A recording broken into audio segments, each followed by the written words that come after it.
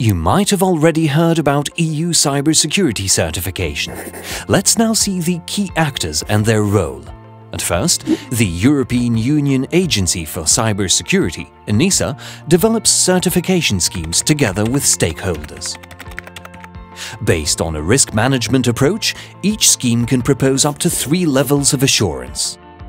Then the European Commission transforms the draft schemes into legal documents called implementing acts, which are supported by guidance documents.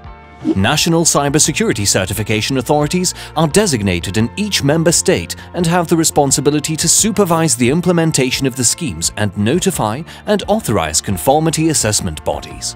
Where applicable, national cybersecurity certification authorities deliver certificates. But they are not the only ones participating in the certification process. Private conformity assessment bodies accredited by national accreditation bodies certify for the basic and substantial assurance levels. National cybersecurity certification authorities, as well as national accreditation bodies, are subject to peer evaluations, which allow for better harmonization of EU schemes. With all these actors in place, certificates can be delivered to providers of compliant ICT solutions.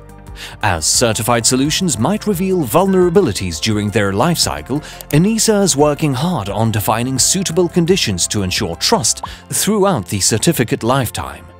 ENISA also makes sure that certification plays a significant role in future cybersecurity regulations.